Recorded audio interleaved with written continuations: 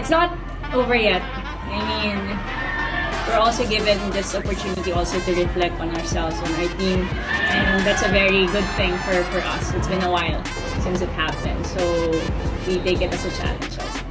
Well, I think pressure came in. It's weird. It's kind of weird na even if we won the game, unfortunately we weren't able to get into the finals, but we have to finish it.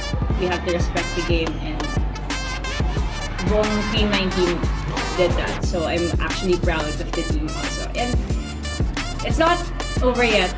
I mean, we're also given this opportunity also to reflect on ourselves, on our team, and that's a very good thing for us. It's been a while since it happened, so we take it as a challenge also. Well, I think pressure came in, and it's been a while since we felt that pressure.